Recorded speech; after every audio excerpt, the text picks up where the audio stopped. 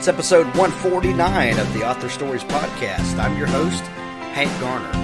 Find all of the archives of the show at hankgarner.com, and when you're there, please subscribe. Click on the links in the right-hand sidebar, and you can make sure that you never miss an episode.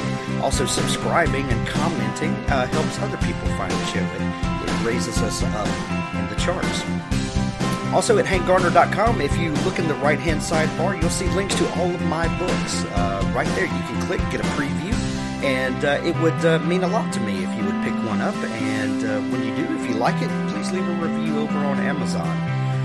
Doing this show for 150 episodes, which will be later this week, has been a tremendous joy for me. And on this Christmas week, I hope that you reflect back the way I do and count your blessings for the year. And one of the blessings that I have that's come from this podcast is making lots and lots of friends. So my friend Stefan Bolz joins me today to talk about NaNoWriMo. Last month was National Novel Writing Month. We both came through it with 50,000 words, and we have a chat today to talk about our experience with NaNoWriMo and how we can take the things we learned from that and put that into our everyday writing habit. So I hope you'll enjoy this show, and stay tuned Friday for a very special Christmas episode that I do a tag team with Preston Lay from the Legendarium. Before we get to the interview, please visit our sponsors. ThirdScribe.com is there to connect readers and writers in a new and innovative way. Rob and the crew there have done a phenomenal job at overhauling the site and really catering to the needs of their users. If you are a writer and want to have someone help you feature your books, connect them with an audience, ThirdScribe is there to help. If you are a reader and want to discover new writers and new books, ThirdScribe is there to help. They're connecting readers and writers. ThirdScribe.com, and please let them know that you heard about it on the Author Stories podcast. Stay tuned for a real quick spot, and then we'll get into our interview. It's worse than that. God will ignore us entirely. A searing act of bioterrorism, a catastrophic plague they call the pretty pox. Most of the human race is dead, and for 2 years Ari McInnes has been alone, riding out the aftermath of the pretty pox, waiting for her own inevitable end. Hidden in the attic of her ruined home, Ari survives by wit and skill, ritual and habit. Convinced that humans are a dangerous fluke, a problematic species best allowed to expire, she chooses solitude, even in matters of life and death. Ari's precarious world is upended when her youngest brother, a man she's never met, appears out of nowhere with a badly injured woman. Their presence in the attic draws the attention of a dark watcher in the woods, and Ari is forced to choose between the narrow beliefs that have sustained her and the stubborn instinct to love and protect. In Book 1 of August Ansel's captivating new post-apocalyptic series, After the Pretty Pox, cast an unwavering eye on what it means to be human in a world where nature has the upper hand, and the only rules left to live by, for good or ill, are the ones written on our hearts. After the Pretty Pox, The Attic, by August Ansel is available now on Amazon.com. Check the show notes for the link. Pick up your copy today of After the Pretty Pox, The Attic, by August Ansel. August Ansel is the pen name of Carla Baku. Find her website at www.carlabaku.com. Thanks for joining me again for the Author Stories podcast, where I bring you the story behind the stories and the storytellers. Today I have one of my very best writer friends on the show today. I'm super happy every time I get to sit down and record a show with Stefan Bolz. Thanks for coming on the show, buddy. Thank you so much for having me. I'm looking forward to it.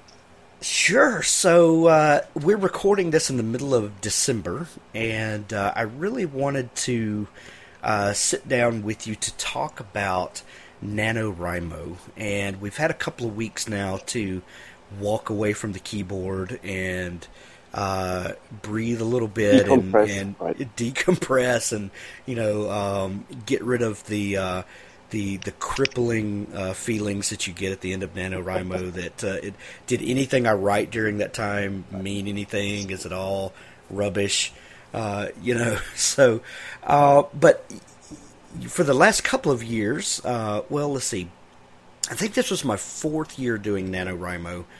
Last year, I did not win because I just kind of had too many projects going on, and I got distracted and working on too many things at once. But this year, I really focused and got I forget what my total count was at the end, but it was a little over 50,000. And I know that you are a serious, steady NaNoWriMoer. And how many years have you won now? I think this is my 3rd year. Yeah, that's awesome. So for folks that may not know, and I don't know who that would be, but if you don't know what NaNoWriMo is, my mother doesn't know what NaNoWriMo. Your mother. This is for Stefan's mother. Every November, it has been deemed National Novel Writing Month. And the challenge is set down to write a novel, 50,000 words or more, in that 30-day period of November. I don't know why they picked November because, the Thanksgiving is that month, and that's just an extra challenge thrown on you, I think. But tell me how you kind of got started doing Nano. Where did you first hear about it, and what motivated you to try it in the first place?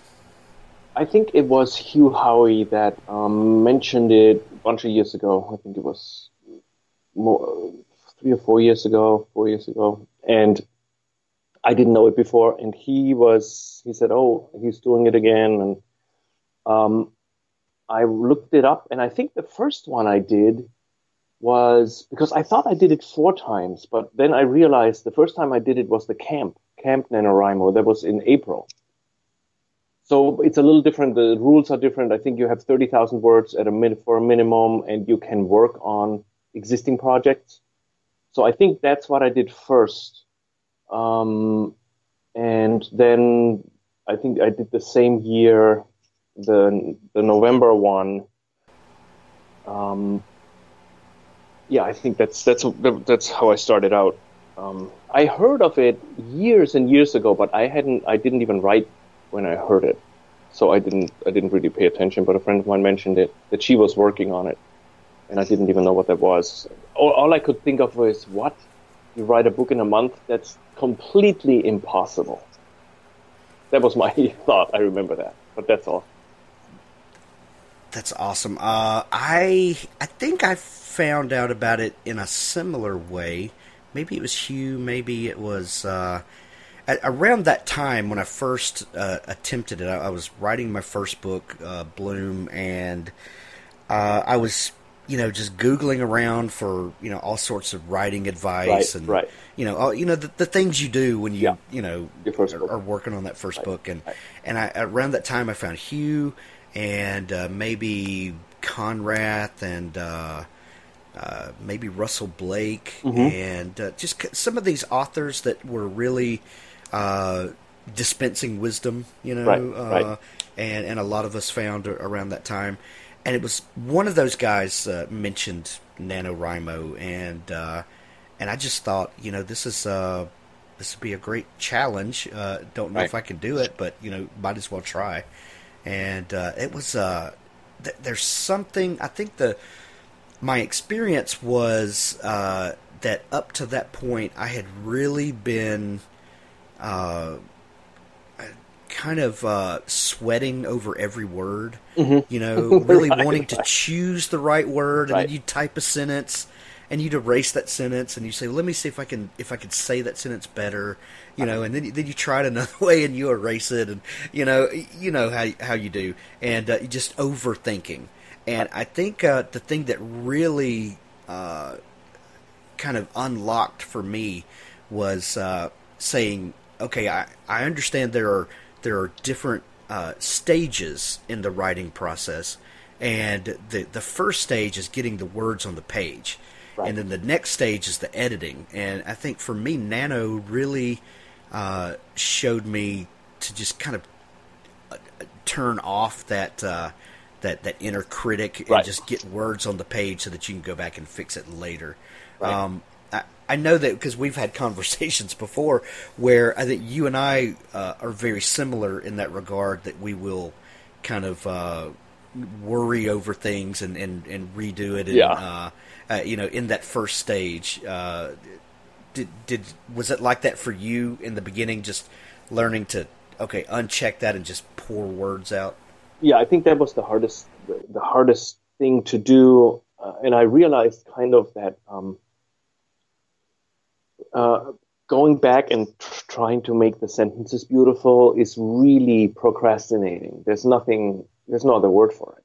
Right? For me, that was what it was. I just didn't want to dig in. I wanted to kind of make what I had really nice, but I didn't, for some reason, when you start out, I think for me, there was a big resistance of just doing that. And I think that NaNoWriMo, I think it makes you into a writer if you follow it. Because it's no longer a weekend job. It's serious, not serious, but it's serious because you have to face it every day, your word count, and you can't go back and fiddle with the sentences, because otherwise you would spend so much time on it, because you have to do your 1,700 words. You would never get done, and I think it gets you into that headspace where you can really take off. Your writing can just become a daily practice, and I think it's like the 21-day.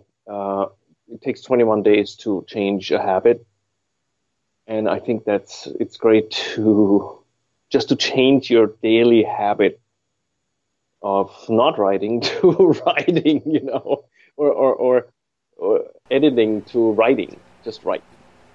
Right.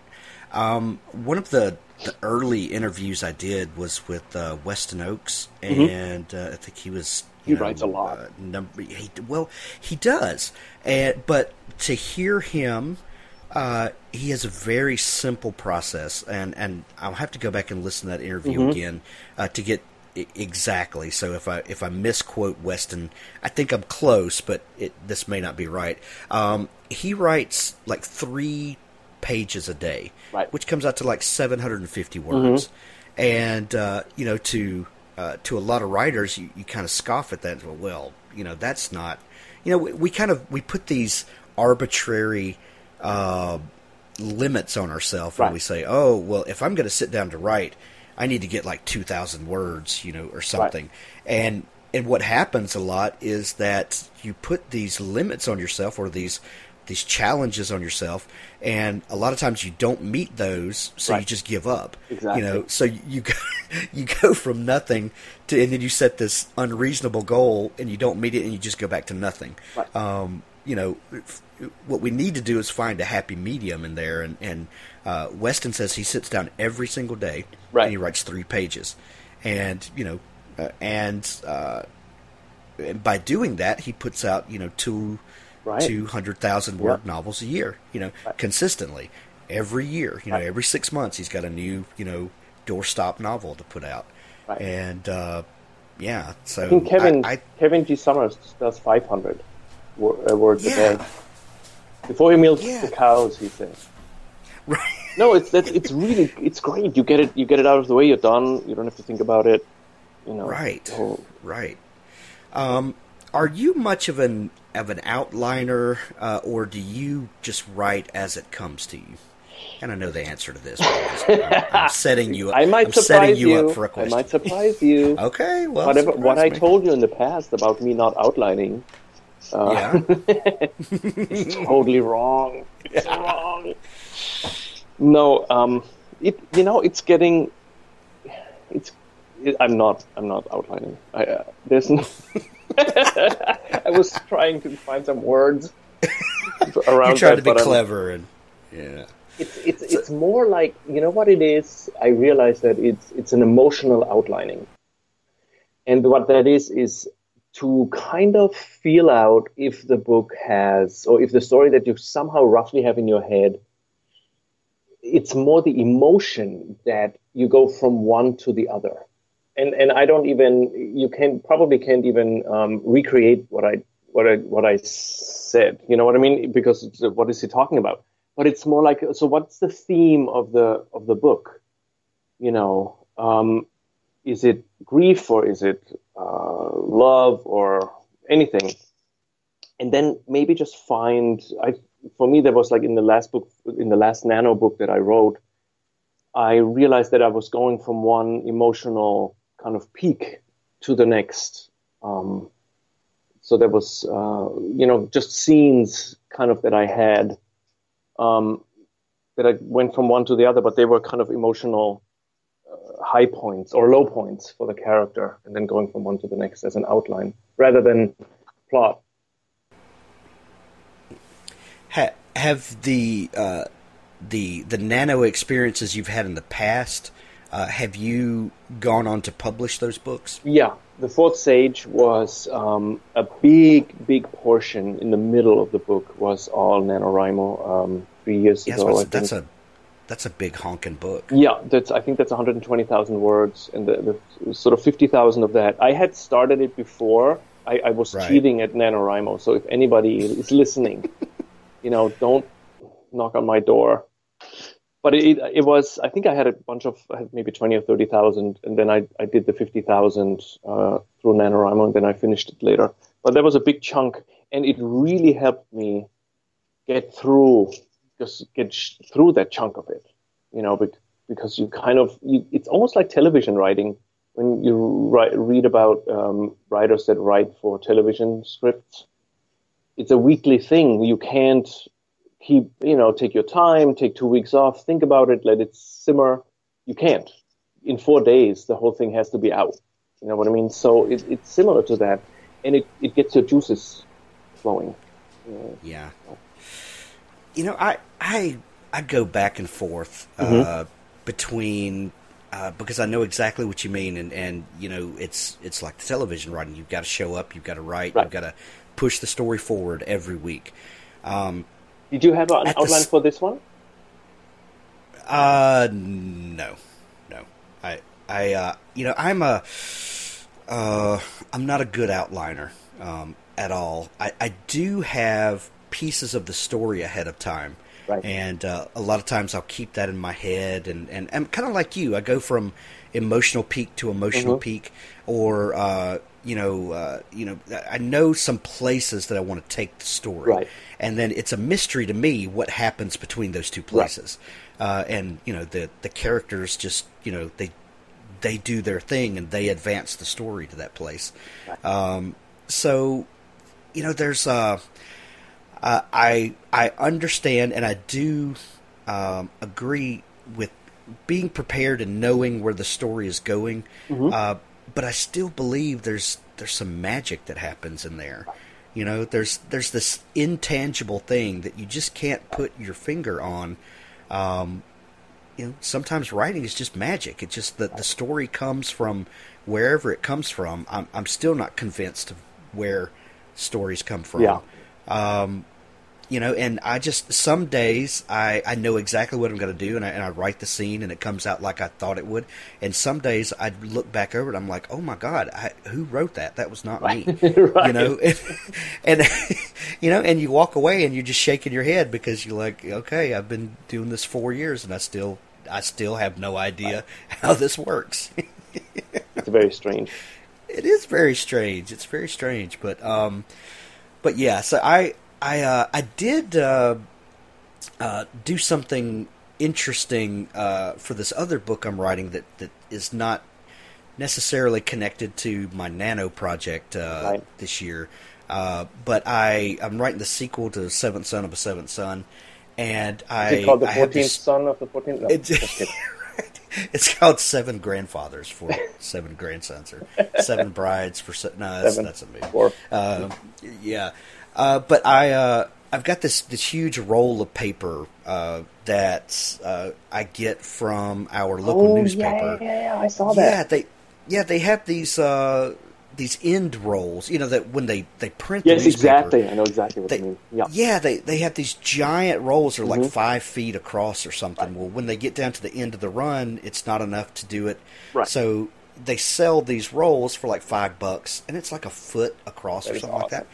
And we get them. We used to get them for our kids when they were little, and they would do art projects, and it was just a cool thing to have these big sheets of paper that you could do all kinds of stuff with. Birthday party banners, and, just whatever. And so I stretched one across our dining room table, and I started drawing out a map of the first Seventh Son book. So it's like I started here. I kind of wrote all my characters down the left side. And I did each of them in a different colored marker. Right. And then I kind of drew a picture of kind of what that first scene was, and just jotted little notes about each character and where they are and kind of what their setup is. And then I would draw lines to the next thing, and I had a pictograph of what happened next. And when I was finished, I had a visual representation of the book. I kind of storyboarded the book. But with these connecting lines, and you could see all the characters in different colors, and I could easily look and say, okay, this is where all the characters ended up at the end. This was their motivation at the end, and this is where I set them up for book 2.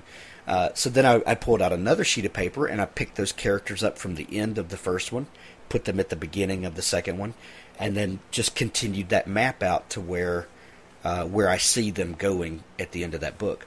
And I pinned those up in my office above my desk. Yeah. And when you sit down, there's a visual outline there, but it's not a point-by-point outline. Right. And I can look up and I can say, okay, so cool. Oliver is here, and I want him to be here. And how do I write him from here to here? Right. And to me, that just really unlocked something. So next year for NaNoWriMo, I think I'm going to do the same thing with the book I'm writing for there. And I think that would be really helpful when I sit down each day. Right. To like say, okay, beforehand, this is where exactly. Right. This is where the story is. I want to get them over here. What do I need to do today? Right. So yeah, when you're moving your characters from emotional arc to emotional arc, did you see where you thought the character would end up, or are you walking down a dark road with a flashlight and you can only see 6 feet in front of you? I love that picture, that image. I think it's a little bit in between. For this book, in general, I work a lot with maps. When I wrote The Three Feathers, I think it was until like page 40, I was just writing, and then I started to draw a map of the place that the animals were in, and that completely opened up everything. It was like a faucet that opened, and the whole story came out just because of the map of the locations. So the locations they're almost like plot points. You want to get them from A to B literally. And what do you do in that? And then in the White Dragon was a lot with maps. Like the first one was Long Island map. From location to location. And that kind of also a little bit determined the plot. And with this one now that I wrote for NaNoWriMo, I had the final image in my head. And then it was but it was a matter of trying to get my girl from point one to the next one, and it was also a physical journey through several cities in the country, and so you go on Google Map, you figure out the bus schedule, the exact bus schedule, where's the terminal, what street is that on, and you go from that, so the area the story is set in is part of the plot in a way, and it also leads to maybe the next scene, maybe the next like in the story, one of the aspects was that she was meeting my main character was meeting this girl, she was a concierge in a little hotel that she was in, and I saw on the map that there was this really cool club that had like art shows and musicians and stuff like that. So I thought, oh, they would probably go there together. So, and that from that on, that induced a whole plot point. So the location is always a very, very big item in my stories, I think. Tell us a little bit about this new book that you started writing for Nano, because you finished it after that, and I think you're going to publish it pretty soon, aren't you? Yeah. It's what's the gist of it? It's a 16-year-old girl who lives in Twin Falls, Idaho, and she has a very, very rough home. Her dad is in prison. Her younger brother died that summer. Her older brother went to the army, and her mother is drunk. So she runs away one morning with her 6-string guitar and a bag of clothes in her school bag from Twin Falls, Idaho. She has like $12 in her pocket, and she runs away. She hitchhikes, and she makes it across the country, Portland, San Francisco, and goes on from there. But and that it's basically her story, and it's a very, very emotional journey, obviously, and it was very emotional for me because you're kind of like, all right, so you're lying under the bridge. What temperature is it right now? It's 48 degrees. You're too far away from home to get back. You don't know where you're going. You have no money. You have 2 cans of double fried beans from 7-Eleven. A muskrat is sniffing your foot. It's so. Right. It's really. It was a very intense journey for me to be kind of her. What happens to her, and I just realized in the end. So that was really the great thing with the NaNoWriMo this year, because it pushed me through it, because it wasn't a happy, there are happy moments and stuff like that, obviously, but it's like right. Life on the road, right, for a 16-year-old girl, which is crazy. With scary. Anything that can happen, possibly happen, right? And she's a very, very extremely talented singer, but she is nobody. She knows nobody. She has nobody. It's really she starts from way down at the bottom. But when she reaches her final destination, I was so relieved. I can't even explain. It was done, and I felt like this burden off of my shoulders. Not because the book was finished, but because she came out on the other side. I was like, oh my God. It was intense, and then also election. It was during the election. Well, we're not getting political or anything, but I mean, it's so nuts. Yeah. So anyway, that was that's the story, wow. And I decided I did in the 4th stage that I integrated friends of mine in the story. So she, as you know, she comes to this festival in Oakland, and it's a contest, and the singer that goes on stage before her is Hank Garner. And he lived in a van for 4 years, and he's traveling the country into Canada, US, from festival to festival. He sells his CDs, and stuff like that. So pretty cool, man. Oh, that's great. Yeah, well, when I talked to Craig Johnson, the guy that writes the Longmire Mysteries, right. He was terrified for his family to read his first books, because he was like, some people say, oh no, these characters are not based on reality. He said, bull crap. Right. All of my characters are people I know. I know. Who else would they be, right? I know, and I do the same thing. All of my characters are thinly veiled, representations of people I know. And You know who you are. Very thinly, yeah. So all of the evil characters in my books, I'm going to leave it for other people to figure out who they are. Of course, exactly. So I haven't read Six String yet, but I've seen little pieces of it that you've done, and we've talked briefly about it. This is not a magical tale, is it? No, there's zero magic in it. I mean, it is very worldly, even though it could be considered a little bit of a fairy tale, but it's very real, in my head at least. There are very real problems with shelters, homeless people, being robbed, being whatever. I mean, there's very real problems in it, and it was kind of I just moved to a completely different path from fantasy, sci-fi, and all that to something very real. And I enjoyed it tremendously. It makes it harder because there is no magical solution. Right. It has to be if she is hungry and she has no money, she has to do something. If she steals, if she whatever, she can't just whatever. You know what I mean? So it was great to do that. I loved it. I totally loved being in that real setting.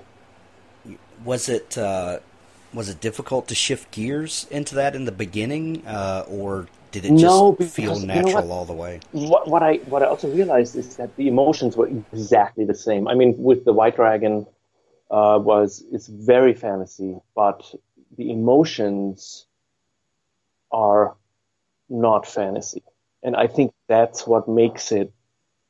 It doesn't really matter. It's just a setting. It's the same range of emotions that the character goes through, whether it's based on real life or based in a fantasy world. The emotions, if they're authentic. I think you can write in any genre if you stay with the character, close to the character, main characters, real, how they feel and what they do, what they think. So, it doesn't matter.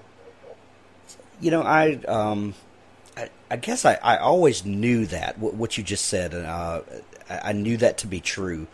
But when I wrote Writer's Block, I think that became more real and more evident to me. Right. In that I had the initial idea that I had for that book, the initial kind of spark was, if you had a magic typewriter, what would you do with it? Right. What would you make it do?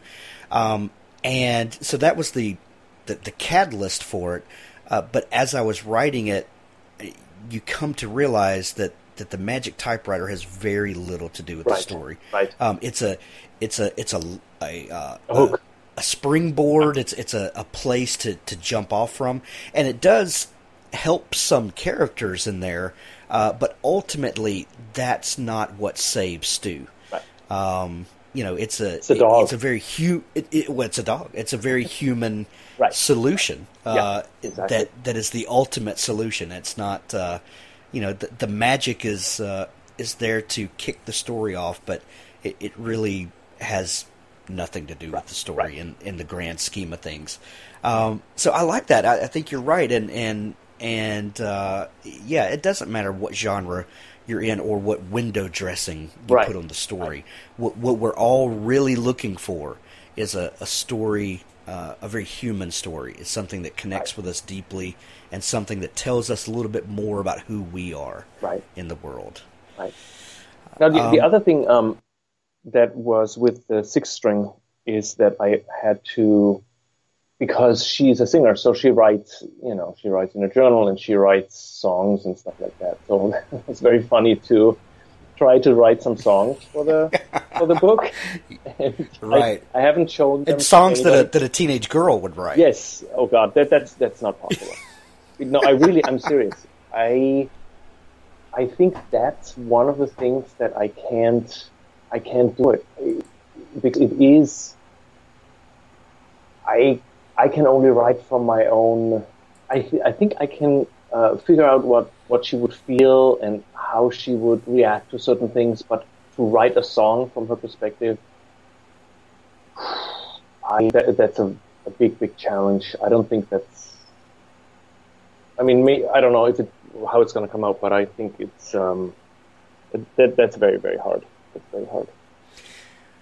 Well, that brings up a question.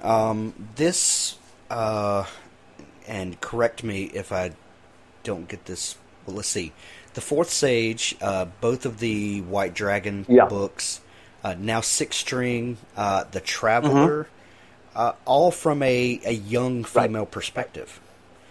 What is it about that intrigues you so much? Is it the challenge of shifting out of your brain to something exactly opposite? I don't know, but but Chloe, our daughter, said, my bonus daughter, said that inside you're just a sad little girl. And she meant that really nicely. She didn't mean it in a mean way at all. But I said, maybe that's true. It was so funny. It was hysterical. I was like, oh my God, you're right. You're right. I think you're right. Have you seen the Pixar movie? Is it Inside Out? Where the little girl and with the brain, all of her emotions are personified. And there's this one, I think it's Sadness, and she is the saddest little character. She's just a frumpy little, always. Look, you need to watch it because I think you'll laugh at what Chloe said if you see yourself as her. Anyway, yeah. That's great. Yeah, but it's hard to say, but I think just from a writing perspective, what intrigues me is that the stakes are, I think, just much higher, for a girl than a boy. I don't know. Maybe that's not true. But if you take, for example, the Six String, if it's a 16-year-old boy that runs away from home with a guitar, I think life on the streets is probably a little different than if it's a girl that's 16 and runs away from home. Well, yeah. So it's, the stakes are just much higher, I think, with a girl.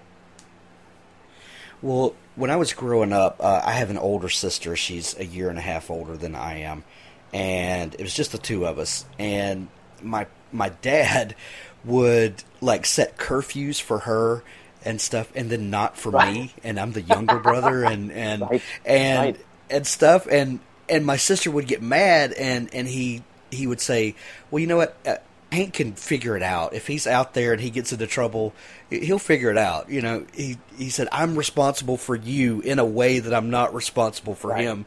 And I always took great offense to that. But but then when I have sons and daughters of my own, I know how sexist it is. I completely own up to that. But it's true. You feel differently about your daughters than you do your sons. And it's wrong. I know. I'm admitting to it, but yeah, if I imagine Ian, hitchhiking, I say, well, one, nobody's gonna want to pick him up because he's not that attractive. And Did you hear that, Ian? Did you hear that, Ian? This is the test to see if they actually listen to my show. Oh my God, it is. Yeah, I would be mortified if one of my girls was out there, and I totally understand what you, and that is not to disempower women in any way. I'm just saying that from my perspective, I would be scared to death, So yeah, I get that, especially in Six String. I could see where that is about the highest emotional stakes that you could come to the keyboard with. Right. I was even thinking, because there were some little issues in the story with one aspect was that she might have to go to a hospital because she has an infection or something, or she has a fever and she's weak and stuff. But then I talked to somebody who is in the field of social services, and she said that if you're underage, you go to a hospital, they immediately call the parents. If they don't reach them, they call social services. And they will not get out of hospital with either a guardian or their parents. So it's she can't just walk into a hospital at 16, get treatment, and get out 4 days later. It's just not happening. So So then I thought maybe I'll make her 18 on her journey. But then I realized that also would change everything, because it's, again, different. When it's almost like introducing magic. You give yourself an easy out. Yeah, and 18 running away from home is still different than 16, because you're 16. I mean, Chloe is 16. If I imagine her being on the streets, and 2 years from now, where she has way more experience, whatever, it would be, again, a different story. So I had to not in the hospital. She has to get out of that thing a different way, not to go to a hospital. Because it's like, darn it. Well, that brings up a great question, because during Nano, you have to get that 1,700 or so words out every day. But, and this was the question I had a minute ago that I forgot to ask you. Have you been to Twin Falls, Idaho? On Google Maps. On Google Maps, okay, all right. So you've got situations like this that are coming up with where you're putting your character and how you're going to get them out of that. You have a setting that you're not familiar with other than Google Maps. How do you sit down and make sure you get those words out while kind of doing research on the fly? And, do you just turn that off and say, I'm going to come back and fix this later? Right. I'm just going to put a nonsense sentence here that I'll know that I need to fill in with actual facts? Or do you give yourself time each day to do some research and write? Like, how do you balance that? I think it's a combination. For a lot of things, I used placeholders. I always do like braces and do 3 question marks. She went to the deli, or some kind of a deli, and maybe that, or like that dance club. I forgot the dance club's name. So, somebody told me about that dance club, actually.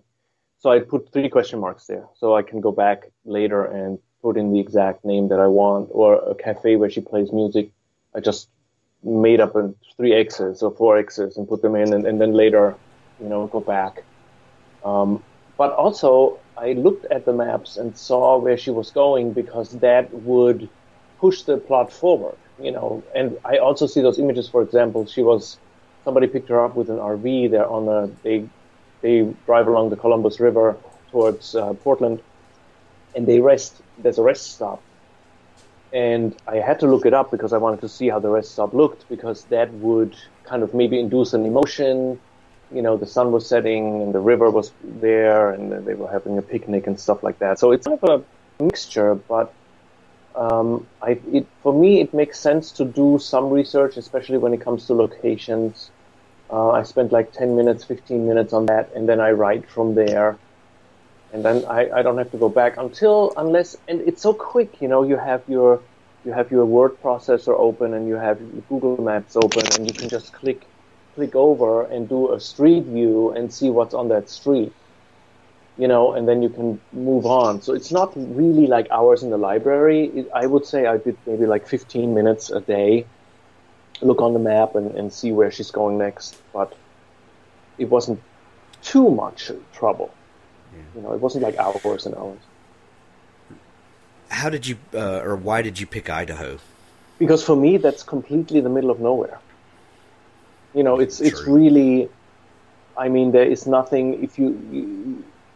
I was just looking at the map and seeing where could she start out that is not near anything, close to anything. Not a big city, that just came into my, I don't know. I just looked on the map. Just wilderness. Yeah, it looked a little desolate. Desolate. And that's why I chose that, because of her emotional state was very desolate when she started out.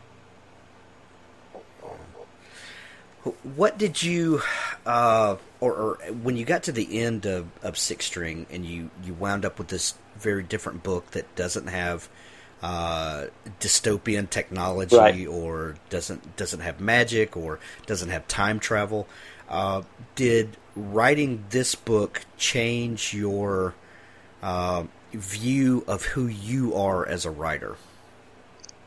I think it expanded it a little bit. because I was hoping I wasn't kind of stuck in the genre of sci-fi and fantasy, and I realized that I can, nobody has read it yet, so maybe I'm totally wrong, but that I can write something that is based on reality, and I want to maybe write more of that.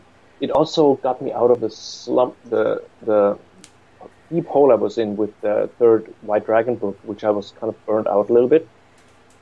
Yeah.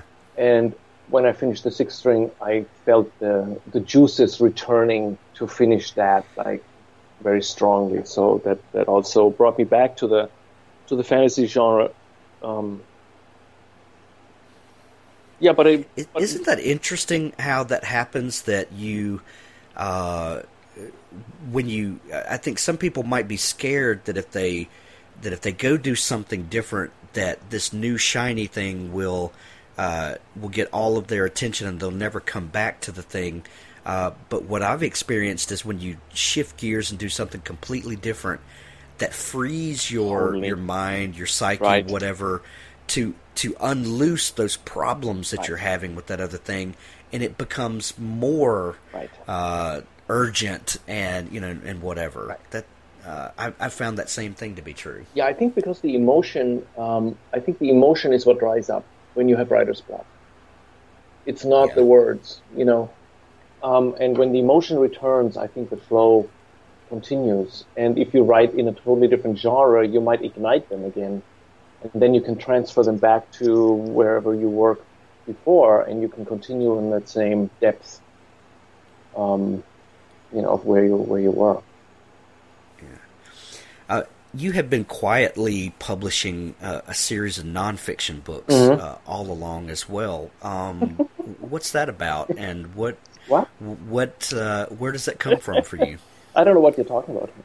No idea. This is it's like the Fight Club, Right. The first rule of nonfiction is you don't talk about nonfiction. Well, this is more like a passion of mine that I've done. I've been on like a spiritual journey for close to 30 years, and it's something I could write books and books and books about, but I just don't. I don't let it out so much because it's not something that I think a lot of people are going to read, and I'm kind of keeping it quiet. And Amy just says you have to do some ads and stuff, and I really don't want to do a lot with it. But it's kind of like just a personal thing that has developed a little bit into a series. I have like 3 or 4 other little books planned in that little series of the laws of peace. There's going to be others like the laws of forgiveness, and then the laws of healing and things like that. So it's kind of something on the side. Well, after the year that we've had, I think we need that more than ever. I think that's an inspired thing that you're doing. I think it's wonderful. We need to learn the laws of peace and forgiveness for sure after this tricky. year. It's very tricky because you don't, it's not a Hallmark cards book. It's the opposite of a Hallmark cards book. You know what I mean? It's really not about peace. It's about the fact that we don't want it. We want nothing to do with it whatsoever. And otherwise we would have it. Right. So that's the first law. Right. So as this year has borne out, right. we don't want to get along, or else we would have already. Right. So it's not an easy subject, and it basically points the finger back to ourselves. And I don't think we're ready on a big scale to do that. You know what I mean? To go back to ourselves and say, okay, so what is my part in how I feel? It's not easy. Yeah. It's not. No, it's not. Well, I hope everyone will go pick up a copy of The Laws of Peace. It's a fantastic little book. What? And but back to Nano. What do you think? Because you and I are very similar in that I will write feverishly for 3 or 4 days, and then I'll not write for a few days. But I always say this, and it's not an excuse. It really is true. That I'll walk around for 3 or 4 days, and I'm constantly thinking about the story, and maybe I'm moving the story forward in my mind, so that when I sit down, those words flow again. What I need to do is take that urgency of NaNoWriMo and apply that to every day. And do like Weston Oakes or do like Kevin Summers, and maybe remove that excuse that I've given myself and say, okay, let's start acting like a professional and let's do this every day and move the story forward.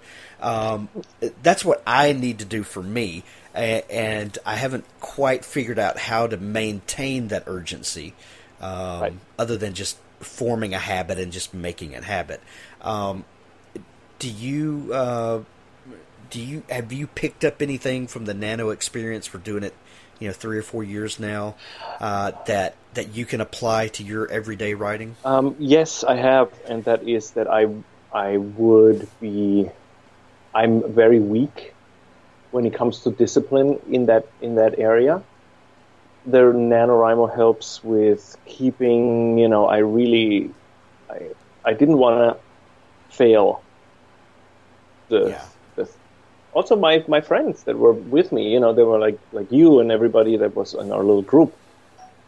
So that was the only thing that kept me going, because I'm not, I'm like you, I'm like 3-4 days I don't do anything, and then I write again, then I let it sit again, then I write again, and I wish I would have more discipline where I could write every day, like just pound out 1,000 words a day, or 500 even. But I stopped after NaNoWriMo. I mean, then I continued on with finishing the book, but I give myself much more time, which I think is also a good thing. Why not do 50,000 words twice a year, and do the rest? Let it sit, and let it go back in, make it deeper, So you do a chunk in a month, and then you do the rest of the 6 months fine-tuning, finishing, editing, that stuff. I think both have their legitimacy, because our lives aren't structured in a way that we have every day exactly the same happening, especially with kids and work and stuff. You have to be totally flexible, and you can't. I think that's also set up for failure if you would say, I have to write 1,000 words a day. You don't. We're our own people. We're all different in that way. I think one of the things that scares me is forming a habit and learning that my writing space and stuff has to be precious. Because one thing that I do enjoy is that I can grab my laptop and I can be sitting in the living room with all of my family and something's going on, and I can, write out a page, or I can grab my iPad and, maybe I'm in the car and I can jot down. But I know some people, have to be in their comfortable chair, and the lighting has to be just right, and they have to have a cup of coffee, or the words don't come, and I don't ever want to get to that place. But I need to find a happy medium between those two things. Right, I know. Yeah. Oh yeah, but I like what you said. I think life comes in seasons, and maybe there's a season to. That there's serious novel writing in this season, and then there's editing over here, and there's planning for future things over here, and maybe that's not a bad thing. I don't think so. I think it's a good thing, and also because we're not even the same every day. Otherwise, we wouldn't be writers. So you have to kind of write out the deep emotions, and then maybe catch them at the back end and write from there. Or you catch them while they're happening, and it's very, very fluid. I think it's kind of like you listen. You just have to listen. If there's a day where nothing comes in, all right, that's fine. You just take the next thing, and all good. Awesome. So when can we expect to see Sixth String published? I think I'm giving it to Ellen on February 6th. I have it. I'm gonna push it out to my trusted friends in next week, and then beginning of February is the editing, and then I think by the third week or towards the end of February, I think it's gonna come out. Or shiny. Awesome. All shiny. Do you have your cover art in place yet? Yep. I'm just nice. Buying the. I think it's $50 for the image, but we have it pretty much done. At least for the ebook. Cool. And then I just have to finish three more songs, I think. And then we were even thinking about Amy's doing a vinyl cover for towards the end of the book, because it's going to be an album at the end of her journey. So, because she writes all those songs. Oh, how cool! And that's such a cool. It's just so creative, the whole writing thing. You can do your own. So are you recording a companion album to go with it? That would be the end of it, Ted. That would be the absolute end of it. That would be like. Ian singing second voice. No, just kidding. Ian, don't listen to that. Don't listen. No, I mean, it would be, I mean, my dream, obviously, would be to find, like, a singer with an amazing voice and have her record all those songs and then, whatever. But that's just in my head, so. Oh, yeah. That would be so awesome.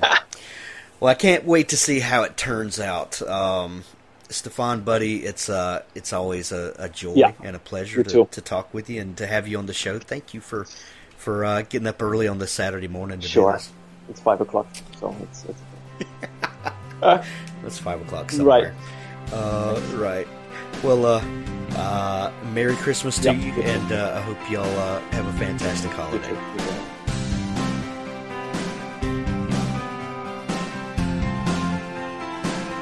You've been listening to the Author Stories podcast with Hank Garner.